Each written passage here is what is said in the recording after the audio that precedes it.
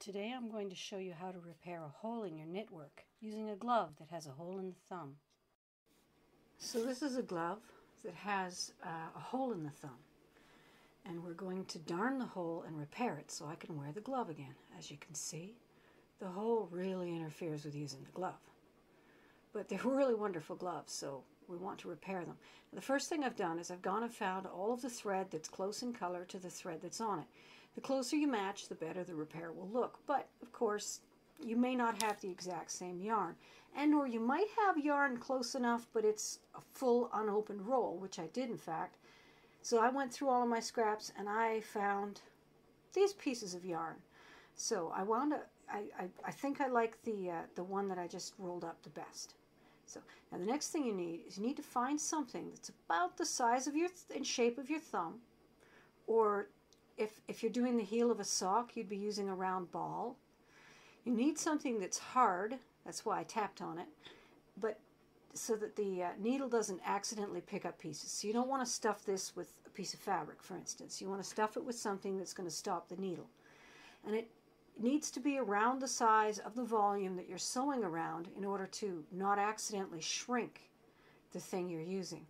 So I'm pulling out all the different needles I have, and the camera's not aimed really well, so you can't see them. But I'm just basically showing you some of the different kinds of needles you could use for darning. They sell them at craft shops, they sell them at sewing shops, there's all sorts. So we've got the object, in this case it's the handle of a cheese slicer, stuffed in under the hole that you're going to work with, and you're selecting out a needle to put in it. Boy, am I ever slow, huh? I can narrate faster than this. See, that's an example of these kind of needles. They're kind of nifty because you could put the yarn in really easily, and then even if your yarn is very, very short so that you can't actually even stretch the length of the needle, you could put it in at the beginning of the needle, and then the needle can go through and then pull the yarn through. So even really short yarn can be used. So you want to get a set of these if you're going to be working with yarn at all. And I have no idea why or how that tangled. So now we're going to fray the end of the yarn because I don't have the patience to figure it out while I'm trying to make a video. So there, we got that out. The yarn's frayed, and I'll just pull that straight with my other hand. And I could still use this yarn. So I'm not going to use those ones. My favorite needle is a steel needle. I don't like these plastic things. There's no special reason for it except that I'm a snob and I think that metal is fancier. I thought this came off and I had a pointy end, but no, that's just a cap. That thing is actually designed for putting ribbon through a waistband in similar jobs, stringing something through. So now you want to select the largest needle, and I thought I was in camera, sorry. You want to select the largest needle, the smallest needle I mean, that you can, so you get more maneuverability. The smaller the needle, the better. But it has to have a big enough eye to allow you to thread your yarn.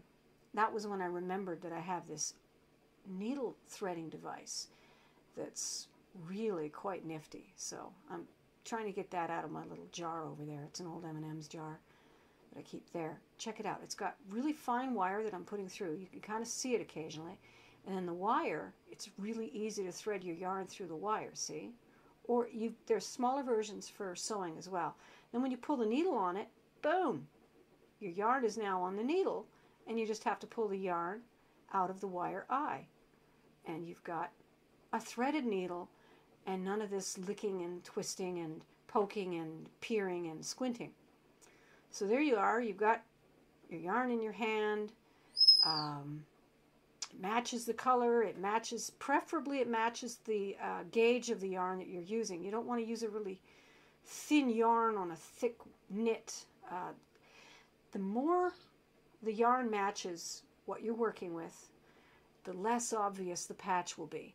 It's not like you're going to hide the patch because you're not going to try and mimic the shape of the stitches. You're trying to patch a hole, and it will look like a patch, but the closer the yarn is to the original, the less it'll be noticed. So I'm just going to start pulling through. Now what I did was I put the needle up and down and up and down and up and down through as many stitches at the bottom of the hole as I could.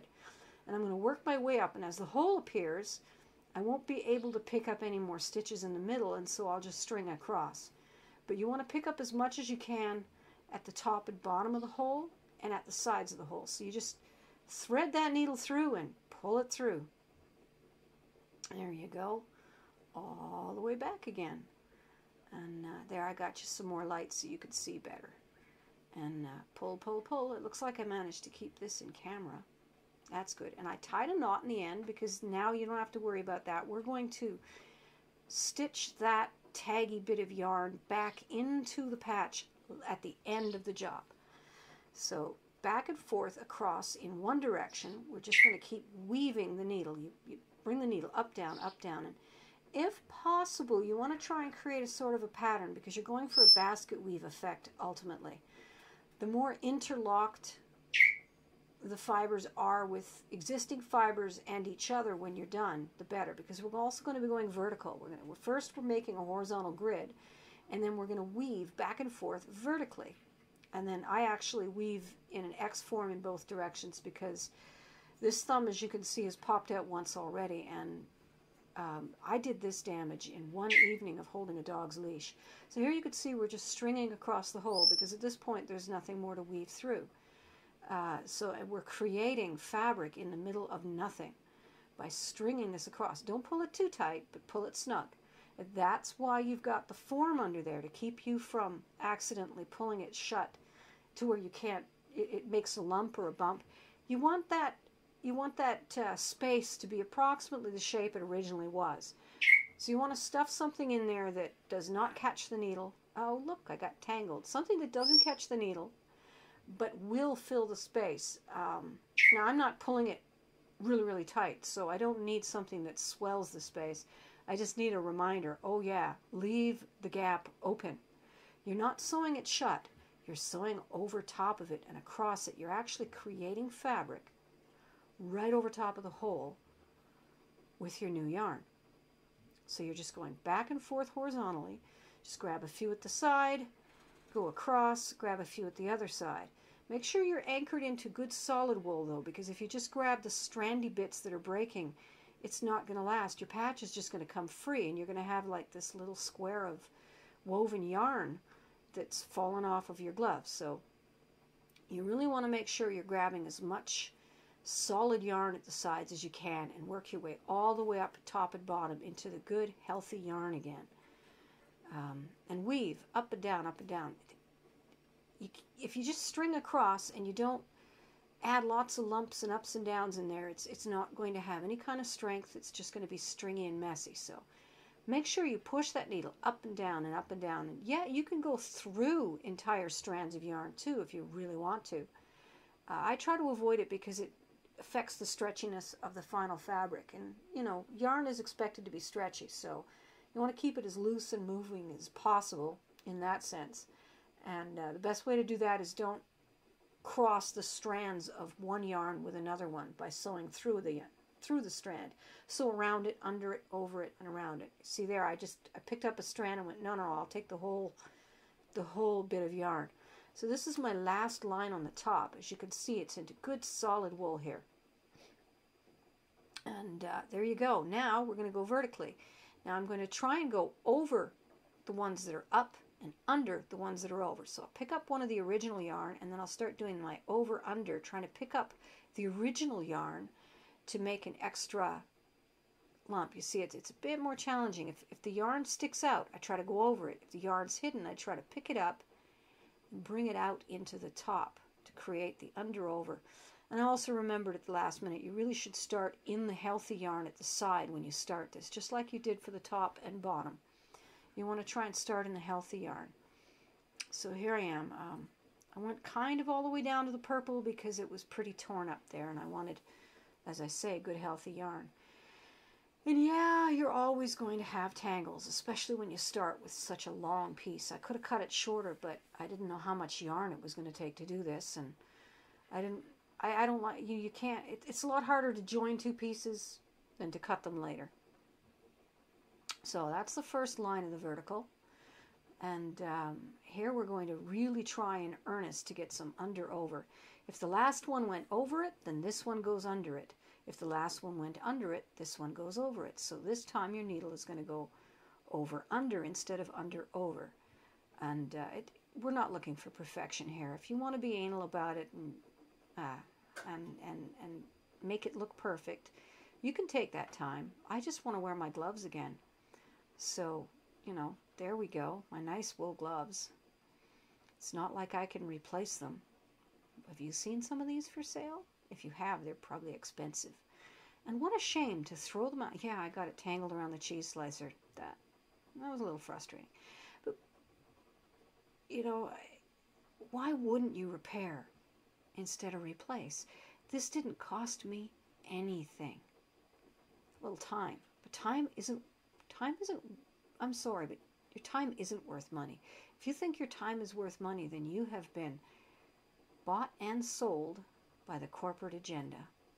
Your time is there for you to enjoy. And this can be an enjoyable thing if you're patient enough not to let the little frustrations ruin it for you. Being able to see under your own hands something like this coming together. Even with all the little frustrations, there's just so much sense of satisfaction and strength and power in it. It's like, I have the power to repair my beloved gloves. And frankly, I've never seen another pair of gloves quite as groovy as these. I've got another pair of rainbow gloves, but they're not hand knitted out of big thick wool. They're acrylic and they're machine knitted. These, I have never seen another pair since I bought them. And that was a while ago. So you can see I'm trying very hard to pick up strands that are lost underneath and go over strands that are sticking out on top to give myself a basket weave effect. And away we go. We're just about done. So, but I noticed that there were gaps and holes, so I decided to go across in a diagonal just to add to the strength and the solidity of it. And again, weave up, down, up, down. You want to really interlock those strands. And yeah, pulling it tight, but not too tight. Always remember, pull it snug, not tight. And then you could, yeah, give it a bit of a, you see that little hole there?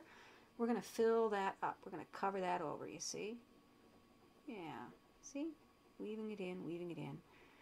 I suppose I could have gone between them. I don't know. It's not that serious.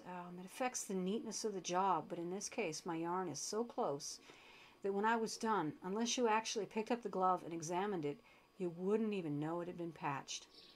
It just came out really nice and lovely.